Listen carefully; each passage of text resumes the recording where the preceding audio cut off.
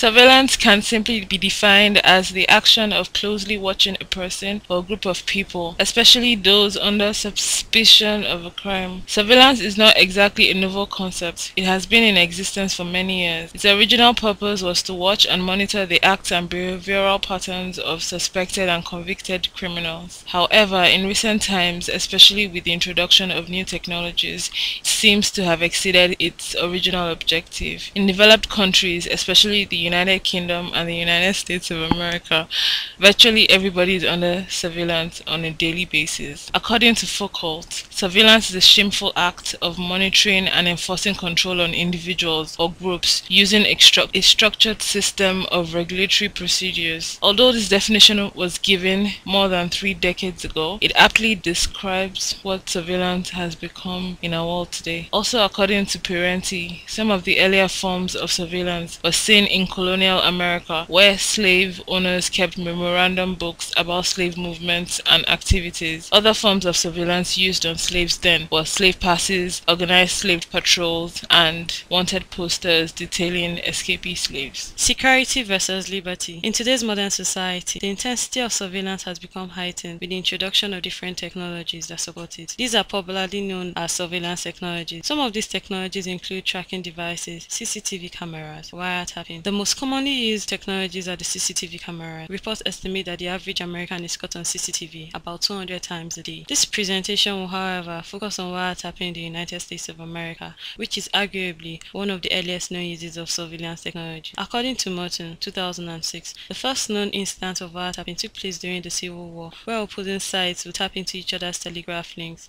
and reproduce the messages being conveyed. The act of wiretapping has since evolved into tapping into phone calls, internet searches, online shopping, bank transactions, etc. The US government initially tapped into phone and other records of suspected and convicted individuals and groups with connections to terrorist organizations, so as to monitor their activities and to protect the citizenry from attacks and danger. However, the wiretapping has now extended to innocent citizens. An estimate of 3 million Americans' phone calls are tapped, to which is an estimated 1.9 trillion calls. Although the original intent of wiretapping by the US government was to safeguard the lives and properties of its citizens, it also violates the privacy and basic rights of both individuals and organizations alike. So the question is wiretapping ethical? This will be discussed further subsequently. Kirkup and Carrigan 2000 identified 3 main types of privacy, namely informational privacy, personal privacy should not be revealed; expressive privacy, freedom from expression and dissemination of information when making personal decisions; and accessibility privacy, which deals directly with surveillance, where physical closeness and private or public surveillance might lead to fear, distraction, or inhibition. The focus here is on accessibility privacy, where surveillance technologies are put in place for the safety of individuals. Currently, this has caused more harm than good, as the pitfalls outweigh its benefits. Accessibility of information that is regarded private often poses as a threat to end users, even when these technologies are meant to protect. Government involvement in this attack, following a bill passed into support of this, has made it even worse since the 9/11 terrorist attack. The right to freedom is constantly being threatened as more technologies are introduced. Technologies such as spyware, tracking cookies, etc. are also used by private companies in the advertising industry to study the behavior of website visitors in order to capture various statistical data. However, this form of surveillance does not always store users' personal information by their name. Arguably, the intent of the authorities in the introduction of these technologies does not encourage indiscriminate use. Therefore, surveillance in this context, as stated by the law, supports the authorities' use of surveillance technologies to protect. As such, it can be seen as an ethical decision from a general viewpoint. In mid-2008, BBC News published Swedish Parliament approval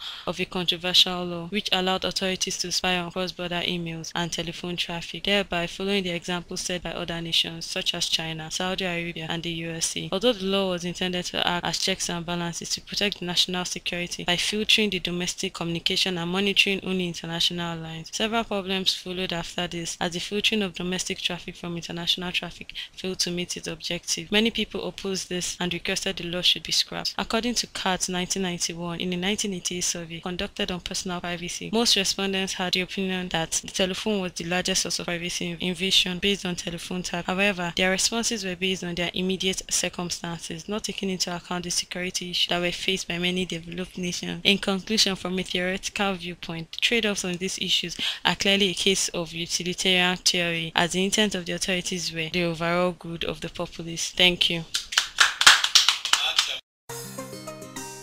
through decay, slow, slow. It's Sati Records, baby. Yeah, Dr. Props is going insane again.